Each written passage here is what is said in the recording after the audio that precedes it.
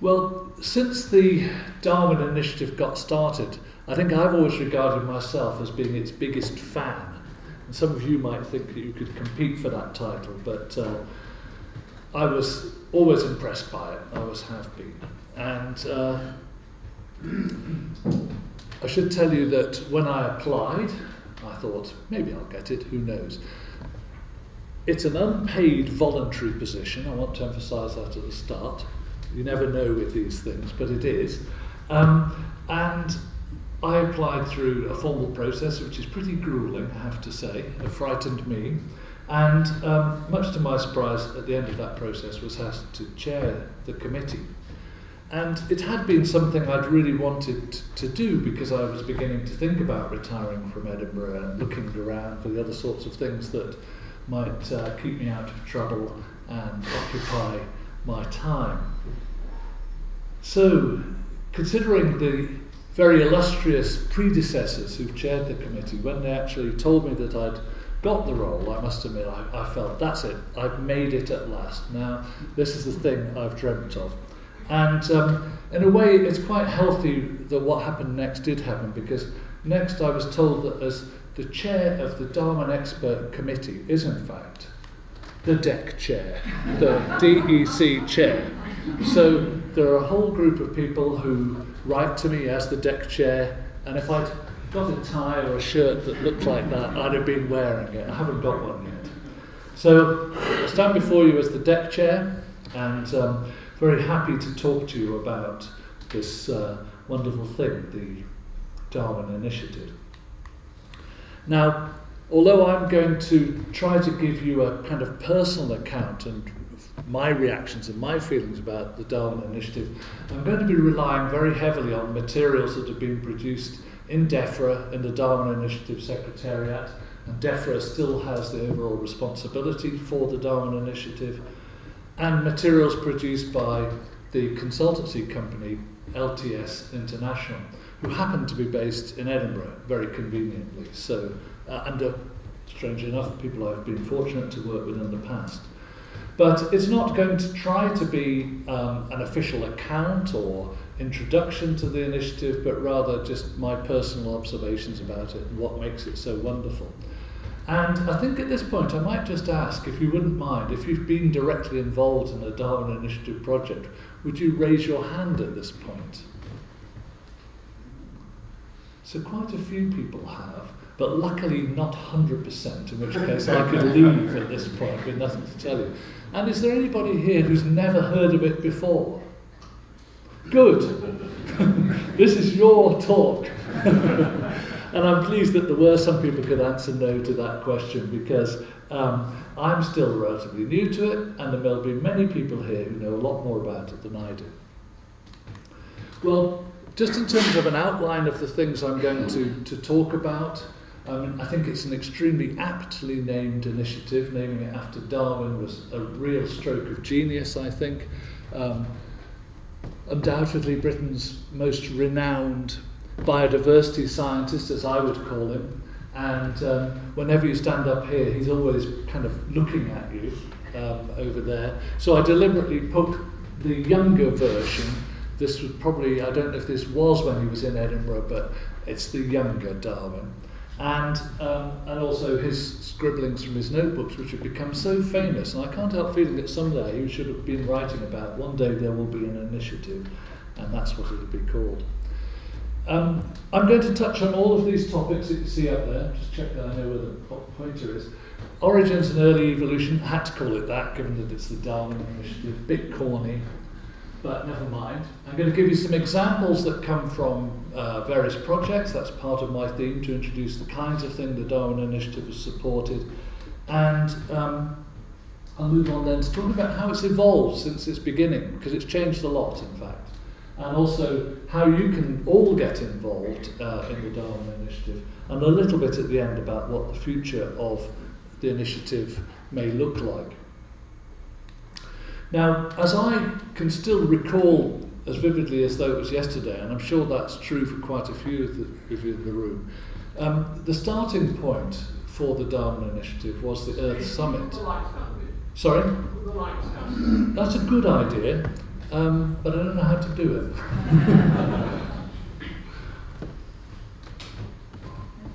Thanks. A little bit more than that. I'm going to be quite dependent on some notes in this, as I'm going to try and get some facts and figures about some people's projects right. Yeah, that's a good idea, thank you. I think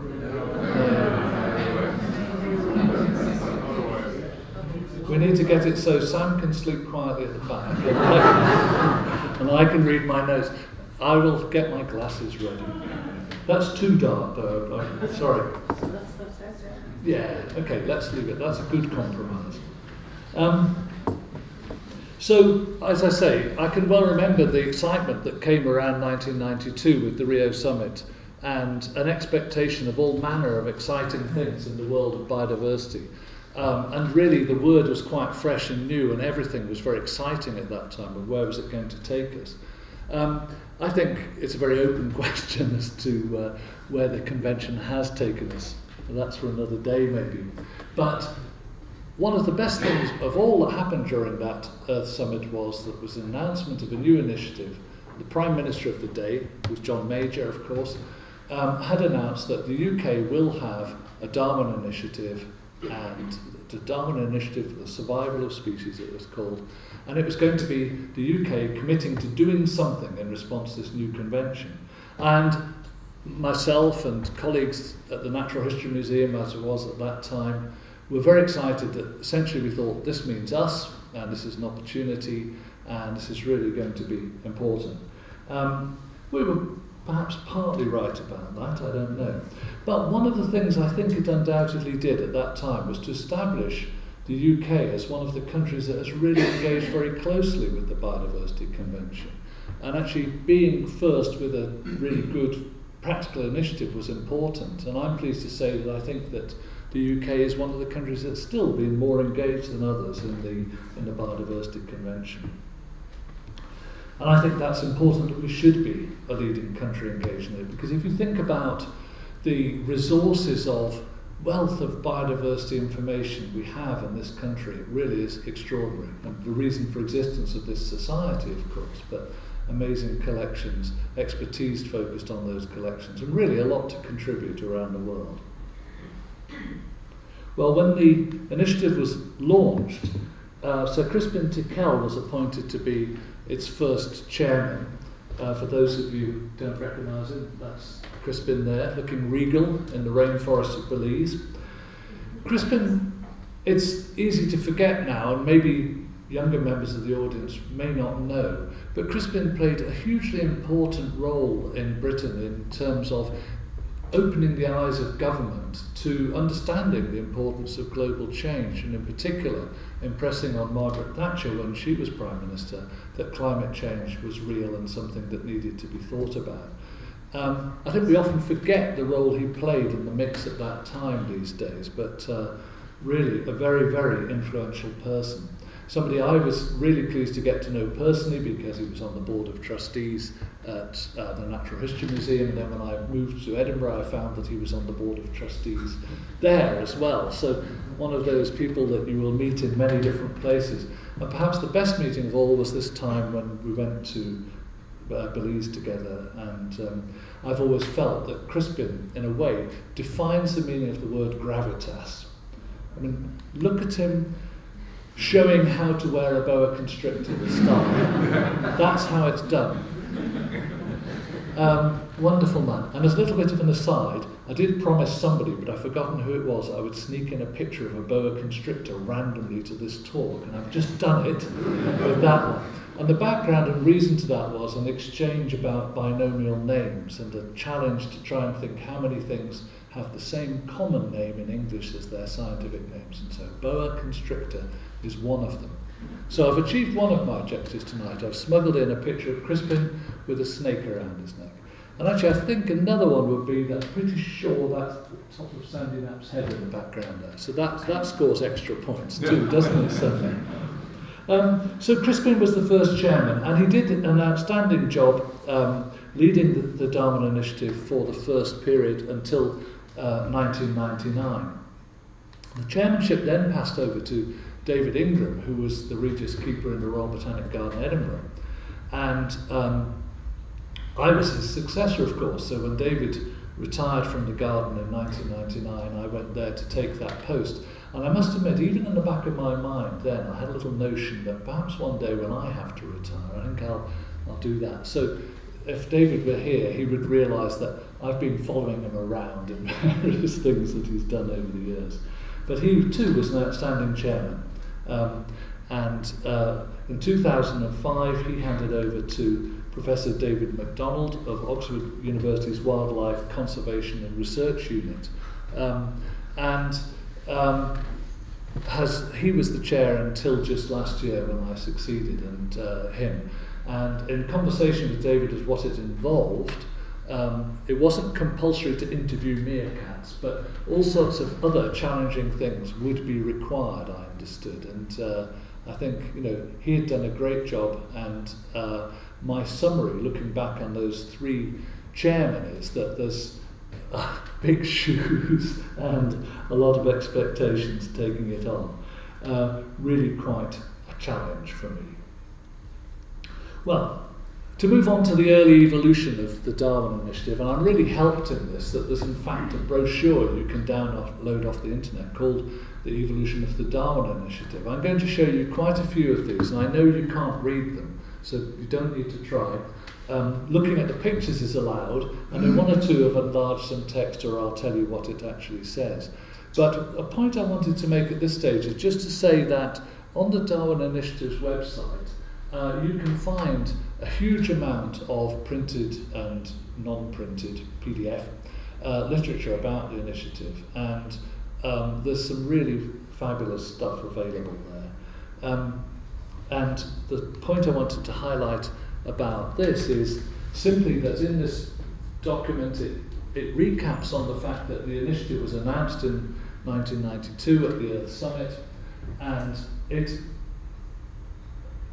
describes what I've called in my title the simple formula. I realised afterwards my simple formula sounded like a rather corny advert for washing powder or something, with this simple formula and amazing impact. You can see I'm a failed advertising executive. It wouldn't really have been any use. But the key principle really was drawing on expertise from within the United Kingdom to work with partners in countries rich in biodiversity but poor in resources to achieve the objectives of the Biodiversity Convention. And the words and language used in this following part are directly from the convention itself.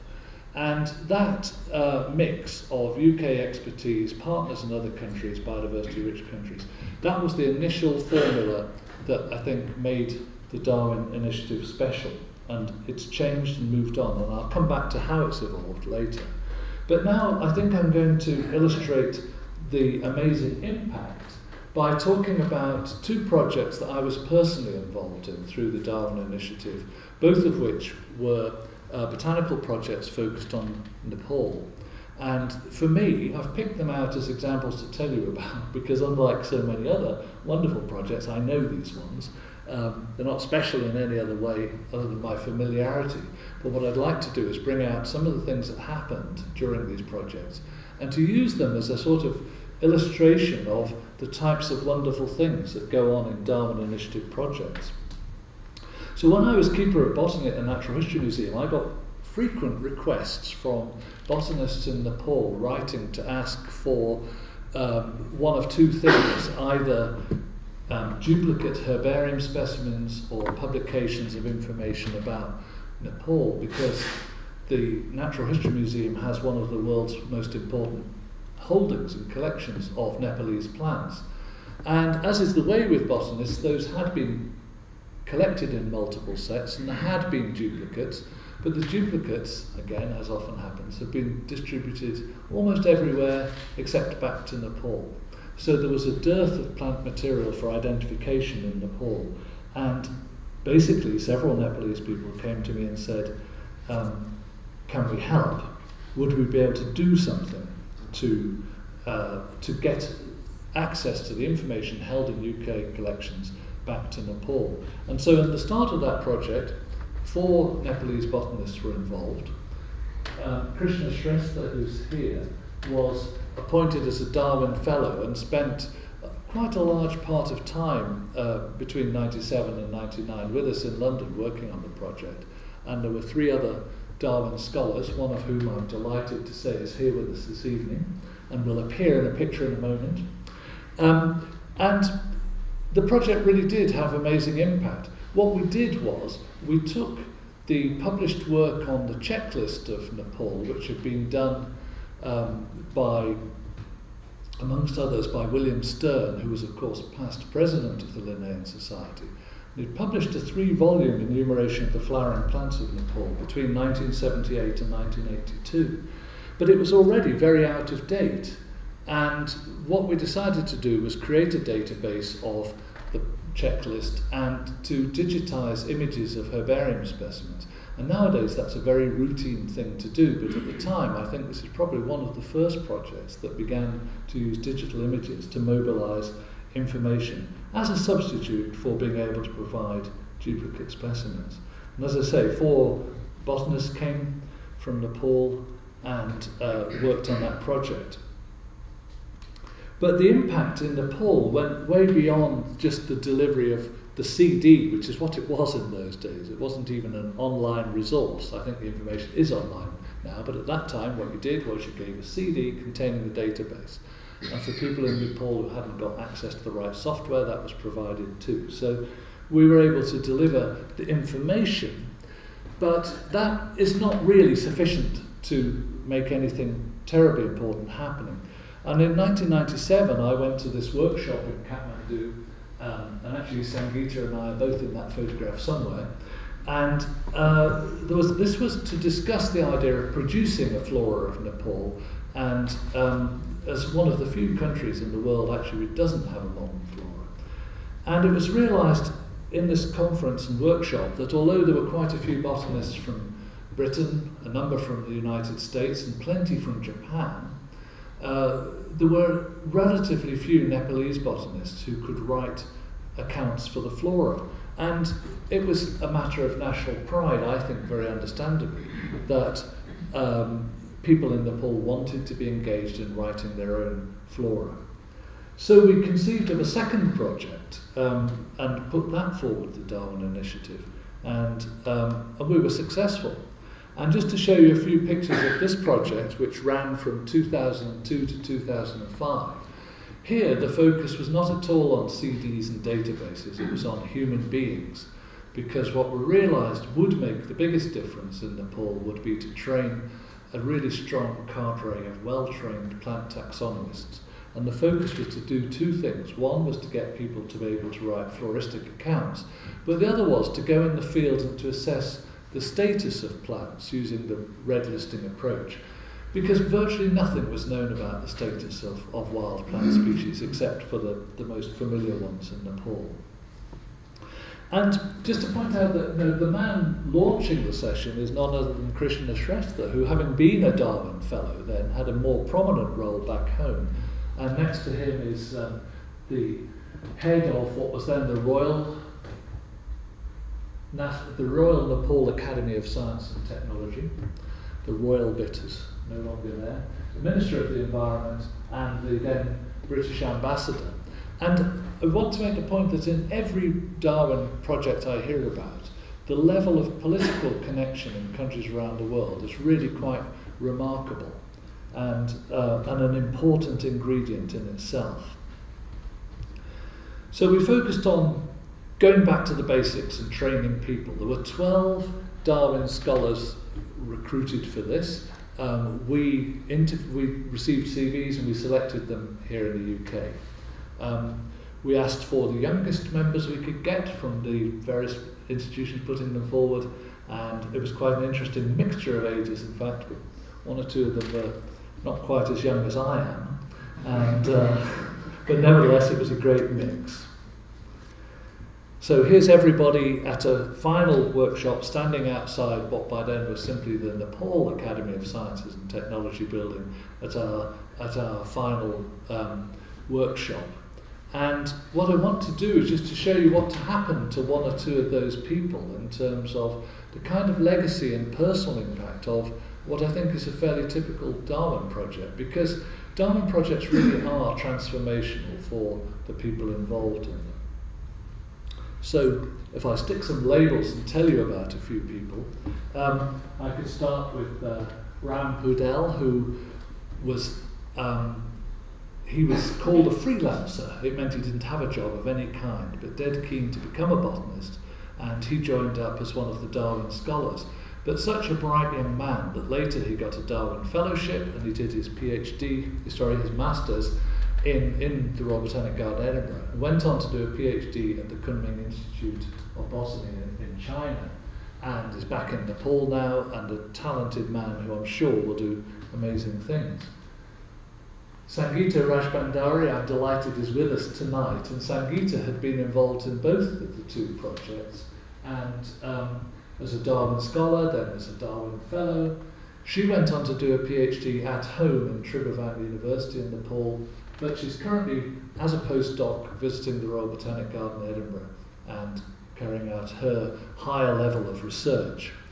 Krishna Shrestha, who was in both projects again, was for a spell the head of department of botany at Tribhuvan University, and undoubtedly one of Nepal's most highly regarded botanical professors. It's a two-way process, I would like to emphasise. So Mark Watson, who led the second project in practical terms from Edinburgh, also gained the promotion and rose up to be head of floristics in our research team in Edinburgh. Final one that I'm going to mention is Bhaskar Adhikari, who was involved in the second of these two projects, but he later had a Darwin Fellowship and completed his PhD as a Darwin Fellow in Edinburgh. And actually he's currently with us at the moment working as a postdoc, and a truly brilliant scientist who can tackle monographic work on the genus Berberis. And anyone who can do that is a very special person indeed.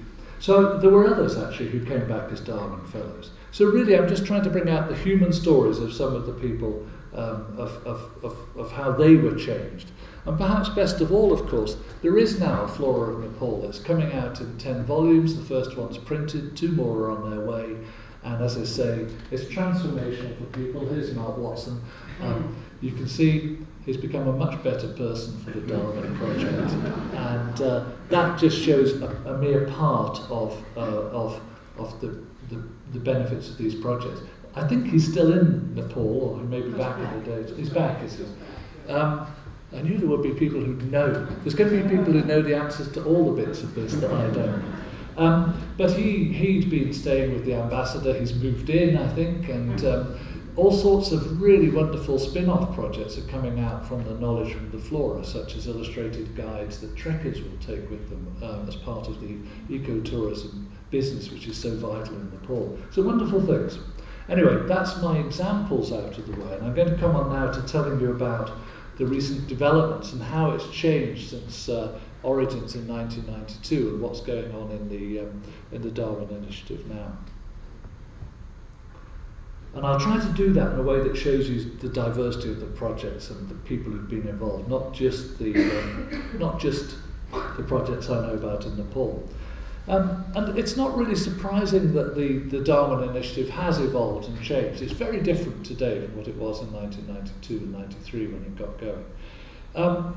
Because really the convention itself has also moved on. If you think of the initial focus when the Biodiversity Convention came in, it was very much concerned with access to the genetic resources of plants and sustainable the sustainable use of plants and equitable sharing of the benefits from that kind of genetic diversity aspect, with a very strong focus reflecting an expectation of that time that biotechnology might really take off in a big way, and much, much less focused on conservation than one might have liked or one might have imagined. So the convention has changed and come a long way.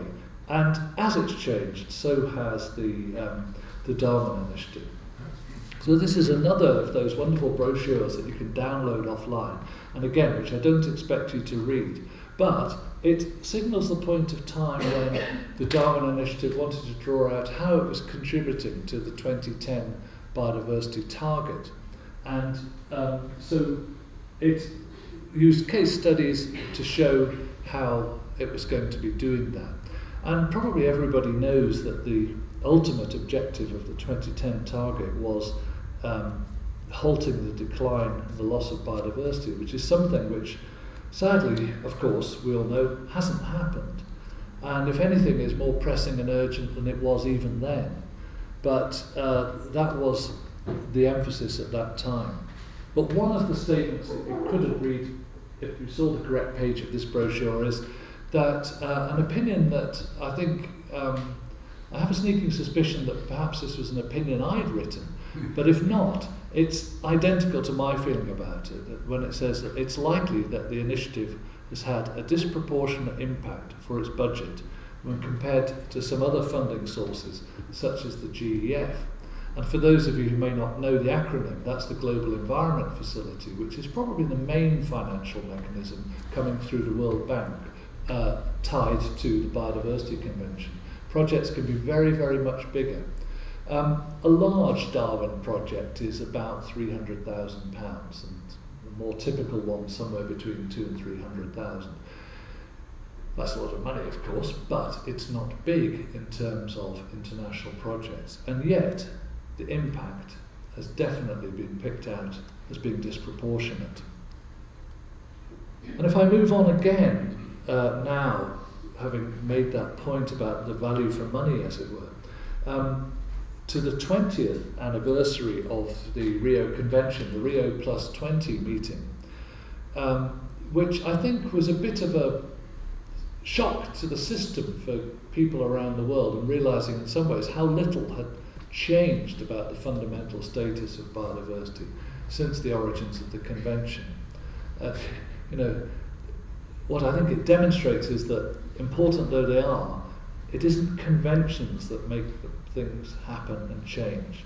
That requires initiatives, and it requires people, the point I was trying to emphasise before. Well, these examples I'll show you now come from a brochure that was celebrating 20 years of the Darwin Initiative as well as 20 years of the Biodiversity Convention.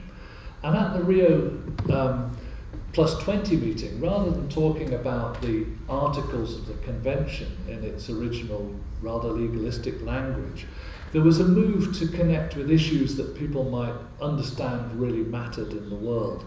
And this document shows the relationship between those important issues and what the Darwin Initiative sets out to do. And I'm going to show you some examples from the actual brochure itself in a moment. But one important change that I'll highlight out of this document is that by the time the review was produced after 20 years, the Darwin Initiative was not just supporting one convention, it was supporting 3. Because, as it says in here, well, actually the figures of the funding are pretty impressive. So since 1992, the Darwin Initiative at that point had provided over £88 million to 750 projects in 150 countries, which is an extraordinary diversity of projects. I can't possibly do justice to those tonight. But it was expanded in 2008, critically, to include the Convention on Trade in Endangered Species, CITES, and the Convention on Migratory Species. And that's actually quite a significant stretching and change from the original objectives. But to me, an entirely natural and sensible one, because that family of 3 UN conventions are now regarded basically as the 3 biodiversity conventions dealing with different components and different aspects. So that was an important change. I'll update you on the funding in a minute, but because those figures are now out of date. But I was going to do that by just saying that out of that number of projects and that scale of funding, the diversity of projects has increased. Then there's not a single model Darwin project anymore. They're very, very wide and very different. And all I did in this picture was to cull from various of the newsletters a range of pictures of projects from Mali, Madagascar, Benin, not sure, St Helena, wide range of countries, wide range of activities, and wide range of techniques being applied. If you're wondering what's going on here, they're electrocuting fish that are invasive species in a river in Nigeria. So a remarkable diversity of things supported by the Darwin Initiative. And I really would encourage you, if you'd like to know more, look at the website and download those newsletters and sign up for the mailing list, because they really are inspiring newsletters. So the funding to date now has in fact exceeded £100 million, and there have been about, and it's still an approximate figure, 850 projects in 157 countries. It ceased to be an approximate figure about 48 hours ago, when the list of projects funded in 2013 and 14 was finally published on the website. So if you were to look on the DEFRA website at the moment, you'll see the full list of recently funded projects. And I put in 850 as a guess, and I think I'm right, but I haven't gone back to check it. So, significant in its outreach and in its number of projects, which is why actually I'm surprised that in this room, although there was quite a large number of hands went up, there weren't even more. I mean, it's a lot of projects. So I'll move on though, because further changes have happened, and this is perhaps the most significant one of all, because the funding for the Darwin Initiative no longer comes simply from DEFRA as it did in the early days. DEFRA still have the lead on managing the initiative. The Secretariat team that I work with come from DEFRA. But now it has funding from 3 departments of government. It's funded by DEFRA, DFID, the Department for International Development, and also the Foreign and Commonwealth Office. And in fact, as you can see, the majority of the funds, £5 million per annum, compared to DEFRA's 1 million, the majority is coming from DFID now into the general pot of money for the Darwin projects. And there is a second strand, which I'm going to come back to in a moment, of what is called Darwin Plus, which provides funding for the UK overseas territories. And there the mix is about £2 million in each annual round, but £1 million of that coming from DEFRA and half a million each from Foreign and Commonwealth Office and DFID.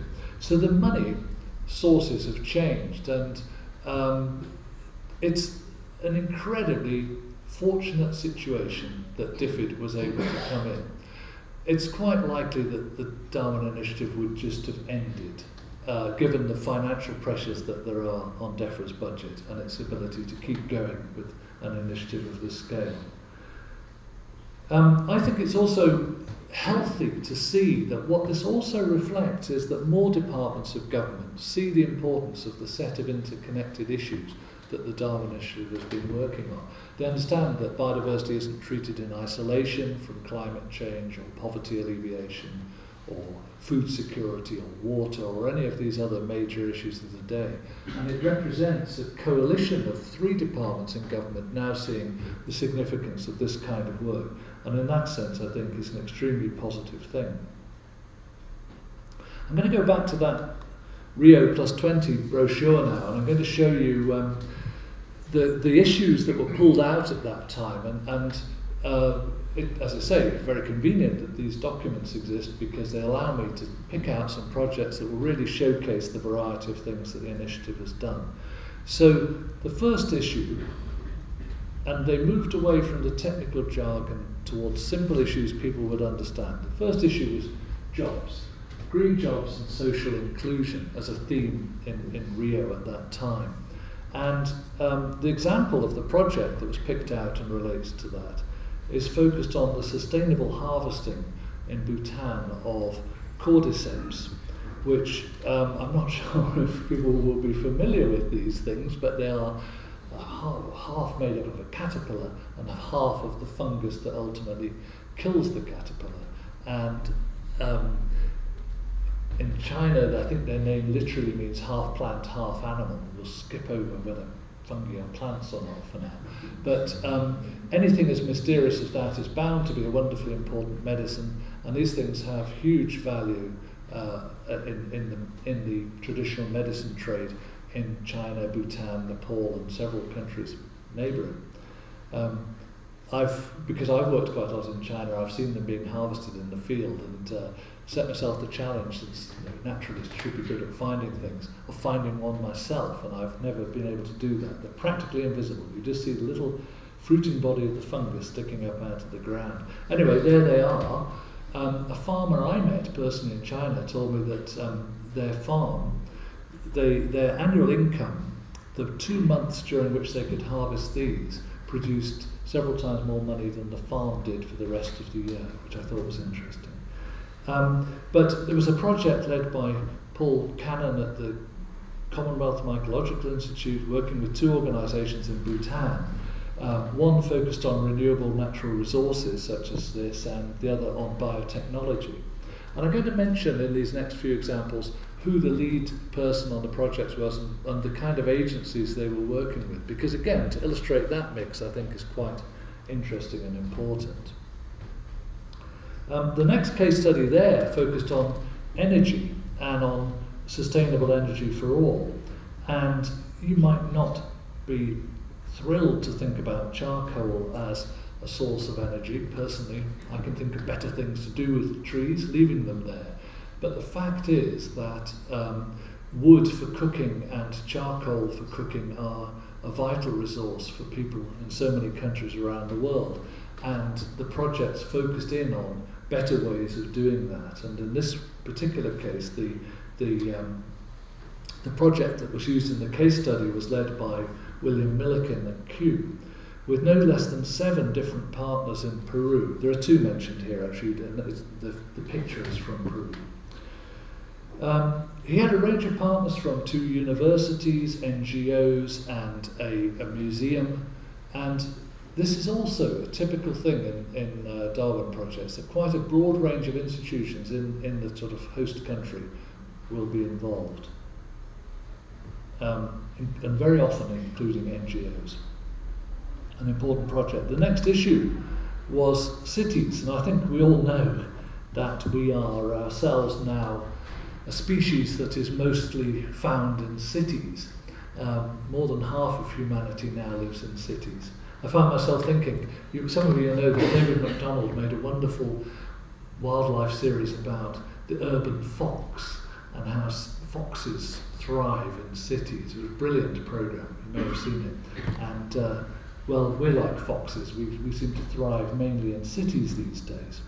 And a huge challenge for the future is, how will we make sustainable cities? What is this transition meaning of people moving into ever bigger and bigger cities? So quite a few projects have focused in that whole area.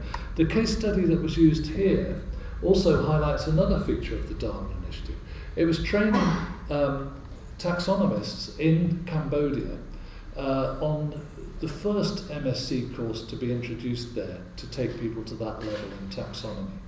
And the Darwin Initiative has actually been very good in getting into countries like Cambodia, where the past, recent history, had been, to say the least, pretty appalling, and opportunities for training in such fields had been non-existent. And the Darwin Initiative had actually been really rather good at doing that. The person in the picture is studying bats, but one of the MSc students. Diversity of creatures and plants studied is amazing, but that was focused on development in Cambodia. Food security, of course, is also universally recognised now as one of the major issues of our time for the future. And the example here is an interesting one too, and it illustrates something else about the Darwin Initiative. It concerned forestry and agroforestry in the Comoro Islands in the Indian Ocean. And the interesting ingredient, though, is that the technique that was being introduced there, previously not practiced locally, was of growing nitrogen-fixing trees, small trees in amongst the crops, which is something that's been done in many parts of the world, including in Brazil and in Madagascar. And with the Darwin Initiative actually having been involved in the transfer of that technology and approach between several of those countries. So sharing of experience between countries and regions has been a feature of Darwin projects too. That project was led by Neil Maddison of the Bristol Conservation Science Foundation, working with the government of the Comoro Islands and with local NGOs and organisations. I forgot to say, by the way, that the Cambodian one was led by Neil Fury at Fauna and Flora International, working with the Royal University of Phnom Penh. I'd skipped over that detail by mistake. I'm sure that you would know that water is going to be one of the issues that would be on a list like this. And the case study there was another project in Nepal. This is a rather different one from the ones I was involved in. This project led by Seb Buckton of the Wildfowl and Wetlands Trust. By the way, if anybody I mentioned is here, I know some of those names, but not all. Do say hello afterwards. I'd love to meet you and be corrected on how to pronounce your names correctly. He worked with 5 different organisations in Nepal on this project, and they included Tribhuvan University, but also Bird Conservation Nepal and IUCN Nepal, focusing on livelihoods dependent on freshwater fishes, but also on the protection of watersheds. And an increasing number of Darwin projects, I think, have picked out water and a sustainable water supply. I'm nearly at the end of this rather long list, but oceans too are, of course, incredibly important in terms of sustainable fisheries and the management of fisheries. And in fact, it seems to me that quite a significant proportion of recent projects have been marine projects funded by the initiative. So there's a good balance between terrestrial and marine projects in the funding mix. This one was again in the Indian Ocean, this time focused on the island of Rodriguez in Mauritius, and was led by Alistair Edwards of Newcastle University, working together with 3 mainly governmental but also non-governmental organisations in Mauritius. And led to the formal registration of marine protected areas, which has been such an important thing happening around the world to actually protect fish stocks so they're not totally over-exploited. The final one of these from that 2020 brochure concerns disasters, and it's interesting because by their nature you can't plan for them. But one of the things that the Darwin Initiative has tried to do has been very flexible in directing money fairly promptly to emerging issues and things that arise. Another reason why it's changed through time. And in this case, while a project was being prepared for the Cayman Islands by Brendan Godley at the University of Exeter, Hurricane Ivan struck the Cayman Islands in 2004, and they switched the focus of their project, responding to requests from local government, and focused instead on a biodiversity assessment that would lead to a biodiversity management plan, which hadn't previously existed there. And that flexibility is also a key ingredient. Not easily done. Now, mentioning the Cayman Islands, in this final example, reminds me that I wanted to say a little bit more about Darwin Plus, which was launched in October 2012 as Darwin Plus Overseas Territories Environment and Climate Fund. And again, it formally embraces climate projects, and it focuses on the 14 UK overseas territories. Territories which have history in common, if not biogeography, but they are extraordinarily rich places in their biodiversity, mostly small islands, and such places, of course, being high in endemism and vulnerable to threats to their biodiversity. So it's particularly pleasing that there is a focus on the UK overseas territories, because it's quite remarkable how underpopulated, let's say, many of them are, and how much there's a need even to develop some very basic things like adequate waste disposal, which is always a challenge for small island communities, but is one of the pressures on their natural resources. I would like, during my term of office, to take my deck chair and put it on every one of these islands. I don't think it's going to happen. I have actually been to the British military base in Dekelia because my father worked in Cyprus, and luckily for him, he actually managed to tick off Ascension Island as well. He worked there for a year or so, and I got quite close in that when I first went to Aldabra in the Indian Ocean, that had just been handed over and was part of the British Indian Ocean territory, but no longer is. It's now part of Seychelles. But it's an extraordinary thought that the UK is responsible for such diverse places around the world, And I'm really pleased that the Darwin Plus continues and has resources available for the projects that come forward focused on those places.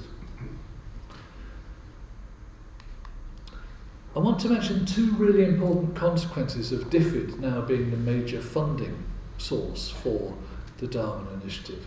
And actually, this goes straight to what I have found have been the most common, frequently asked questions since I took over chairing the committee, because there's some fundamental changes in principles involved.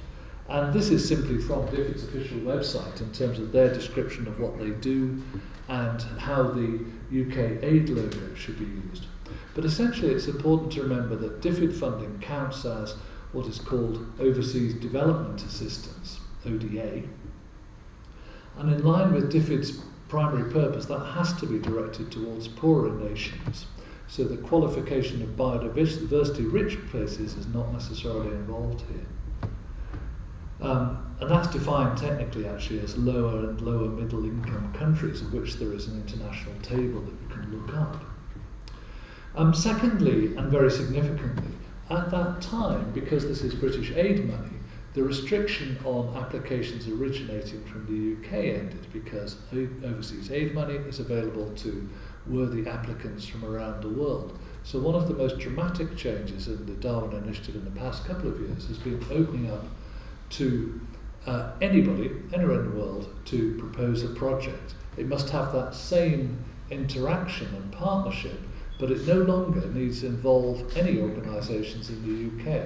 And of course that's been much lamented by the organisations here who have traditionally benefited.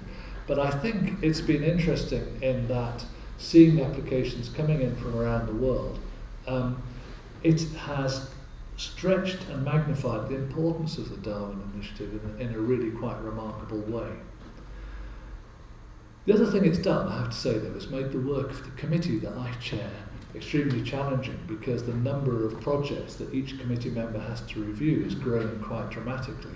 And when we start our next round, we'll be going into the third year in which we've had that scale of fund, that open competition, and it's going to be, I anticipate, even more projects from around the world. So that's very different. This is a rather odd slide to include, isn't it? But it's really important to highlight the impact of that on designing a Darwin application. And really now I'm speaking to the get involved part of my talk, because the main way you can become involved in the Darwin Initiative is setting up a project and applying to it. But it matters fundamentally that the work should support, benefit people in low or middle income countries. If it doesn't, it's still possible to seek funding from DEFRA, but there are now two distinct application streams, and the DEFRA pot of funding is significantly smaller. So that is a really important diagram from the guidance notes that were issued in the last round. And if I could give any advice at all to people thinking of projects, I would say spend a huge amount of time looking at the guidance that's issued. It's drawn up by the DEFRA and the Secretariat and by LTS International, and it's available from both of those organisations. Because the biggest mistake that we see when reviewing proposals is people who basically, you would sit there saying, well, they didn't read the information, and it changes every single year. So when the next guidance comes out, it's critically important to read it. And then, apart from anything else, diagrams like this navigate through the different streams of funding, from Darwin Fellowships, scoping projects, UK overseas territories, and the main round of funding. And so you can carefully follow the instructions, as it were, to get to the right part. We've realised, looking ahead to the next round, which will probably be announced in May, haven't got an exact date for that yet, that competition will be even fiercer, and the committee have decided that to spare the efforts of the reviewers, projects will simply be rejected if they fail to conform to the request. In the past we've been quite lenient and looked at them anyway. So even getting the word count right is important. It's funny, boxes with 50 words please, and then you get 4 pages. That will actually lead to instant failure, which is tough. Another way of getting involved, I would like you to think about, I know you can't read this, some of you may be able to, but that's the list of people on the committee. It's an incredible privilege for me to chair such a high-powered and well-qualified committee of scientists, and there is some turnover coming up, and so if you're interested in coming on the committee, watch this space, because on the DEFRA website later in the year, I'm expecting that they will go through yet another recruitment process. So if you're a glutton for punishment and you really like reviewing projects, do think about it. It's incredibly rewarding and very worthwhile. No fixed date for when that will be announced, but it is likely to happen soon. I should just say that this committee, which I chair, is not the final decision maker. It makes recommendations to ministers. Ministers then decide what to support. So what we do is we rank projects and we identify the priorities. So coming towards the end now, I'm going to move a little bit to the future, where I won't have a lot to say, partly because I can't tell you very much about what the future will be like. But I do expect that the impact of the Darwin Initiative and its prestige will continue to grow in the years ahead, as it has since 1992. It's obviously important that we get continued investment from 3 government departments, and that's something which we'll work hard to maintain and to grow if at all possible. And the key thing, though, is good projects coming in that are worthy of support, ones the ministers couldn't possibly decline, and think about all 3 conventions in relation to that. It's a fact that relatively few address CITES, for example, and relatively few the Migratory Species Convention. In round 20, the reason why I put this picture at the London conference on the illegal wildlife trade was that in round 20, as an innovation, there was a suggested theme that not every project had to have, but there was a welcome to projects addressing the challenges of the illegal wildlife trade.